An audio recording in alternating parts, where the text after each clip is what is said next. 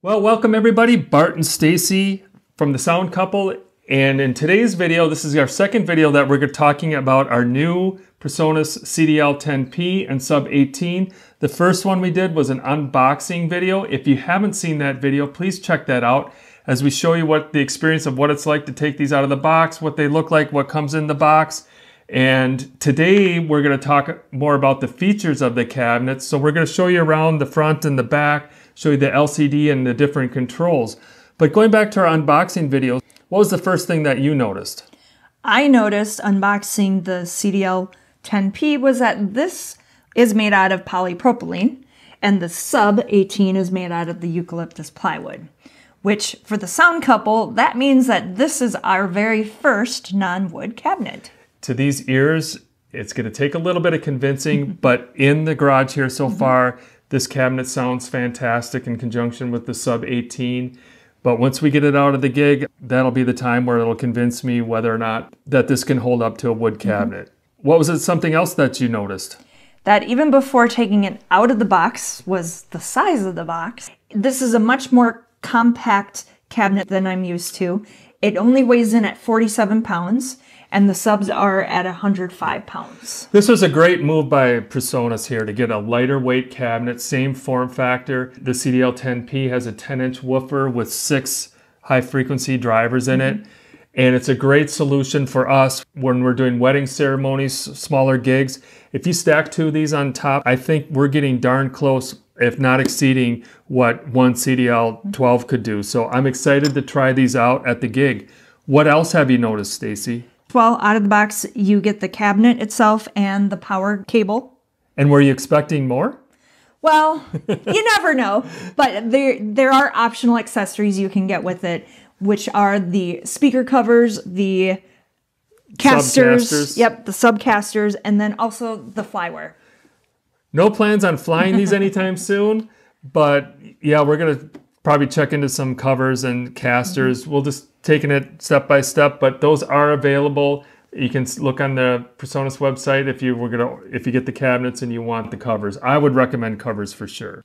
All right, everybody, that is enough on talking about these. Let's get into these a little bit and see what these cabinets are about. I wanted to take a moment and just go over the exterior of the cabinet. You have the steel grille on the front. That is solid. This whole cabinet is solid, guys. Now, for those that you haven't seen these cabinets or what these look like in the inside, in the center here, there's a 10-inch woofer, and then down the center here is the high-frequency drivers, and there's 6 of them in an array.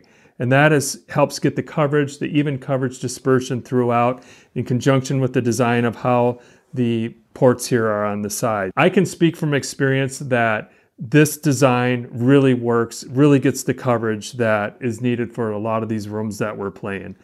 One of the nice things about this cabinet, it has really nice rubber feet on here, and that's what you want to set these cabinets on. I would not recommend setting these on the side. That's the one thing about an enclosure like this is that I think it's going to be a little bit more prone to scratches. So it's nice that you got these feet here to make sure you're able to set them down safely. The cabinet has the power con connectors for the power hookup, and these are by Seatronic. These are not Neutrik, which most of us are used to seeing, but you know, they look okay, and as long as they work, I think that's the most important thing. So you have the power in and out, you got the on and off switch, and then you have the input, XLR input, and the XLR output. Now, one of the things I really like is just how straightforward it is. It's really easy to operate, and everything is pretty intuitive. So you just have the one knob, and you rotate to set the volume. It would be maybe nice if this went a little bit faster, but it'll get you where you need to go. And then to access the menu, you just push, and there's your menu. And there's just a few selections in here. You can set your array mode, whether it's 1 box, 2 box, and so on. It has a high pass filter, and that's just on or off. You have your sub model, and what this does is these are presets that for PreSonus subs. So we have the Sub18, they have the Air 18s, and the ULT 18s, and the CDL18s, and off. So we'll put it back to our Sub18. It has a brightness knob and a contrast knob, system reset, and then the system info. So once you're done making all the settings you need, you can just go up, press the exit button. Now the changes, when you do make a settings change, it does do that in real time. But then you have the option at the very end of whether or not you want to save it or not. So that's, to me, that's kind of nice to have that confirmation. So if you don't like what you just did or you weren't sure, you can just hit no and nothing changed. Press it again and you're right back into the menu, and you can make your adjustments there again. If you have nothing to change, you just go back up to the top, press exit, and you're back. Now the LCD, does stay on the whole time. You can turn it down if you need to dim it a little bit, but personally I like the fact that it stays on. The indicator lights here are very helpful. It's got the signal.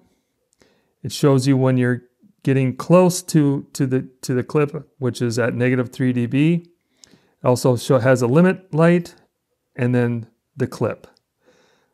So very, very useful, simple but useful features. All right, I'm going to take you down and show you the controls on the Sub18.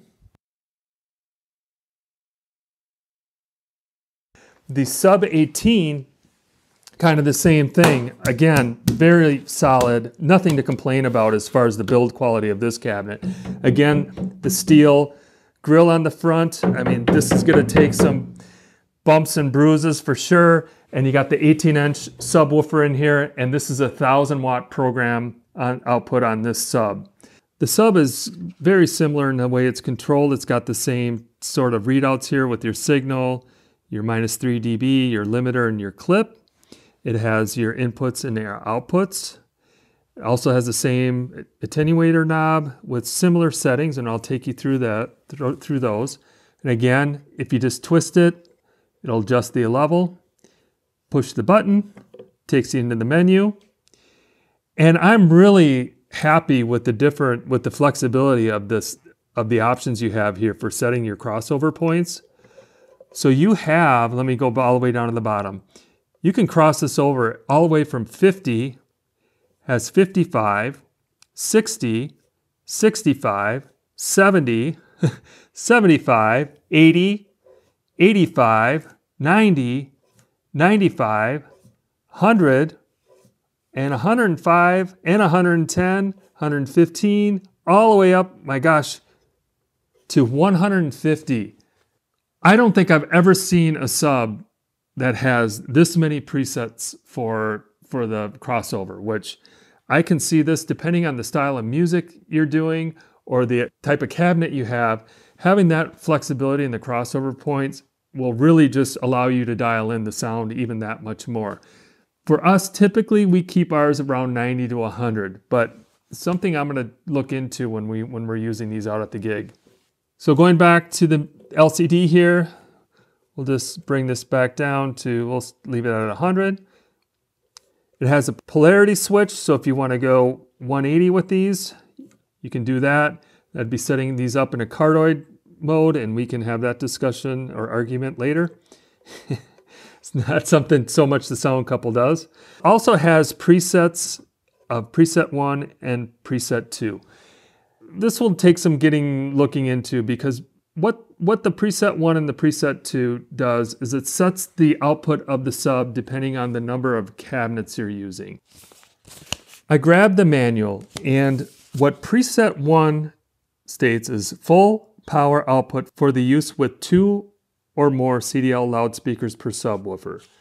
Preset 2, lower output for use with 1 CDL loudspeaker. From what I can tell, it's just an output change. And really, that to me is what the control for the level is.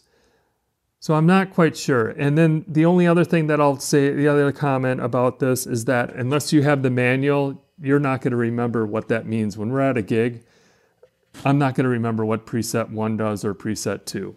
But it's there. We're going to look into this a little bit more, just giving you guys that information. A little bit of a confusing feature in my opinion. Then moving on, you got the bright, the contrast, and then the system reset. So if you don't want to just start it over, that's nice that they offer that. You can just push the button and reset the system. And then the system info, which I don't think will ever change. I think it's at firmware 1.0, and to my knowledge, there is no way to change this. So that is the back of the sub and the CDL10P.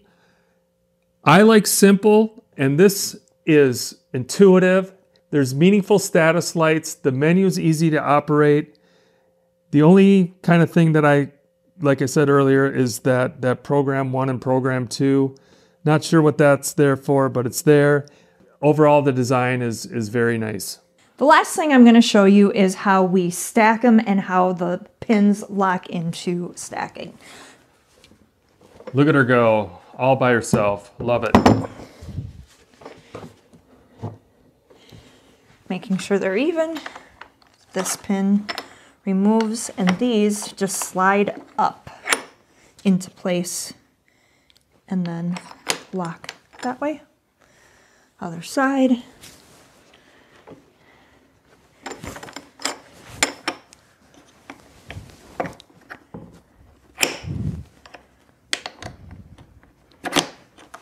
And done.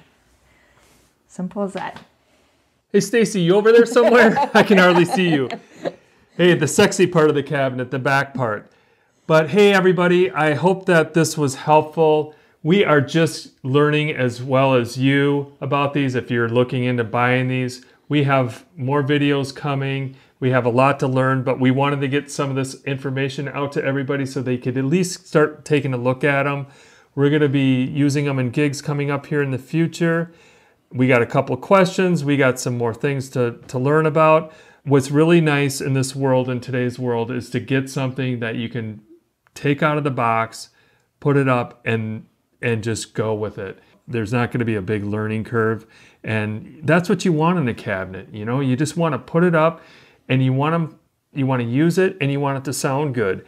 And just based on the history with our CDLs that we currently have, these are just a great line. I think that is really going to help us out in our gigs coming up.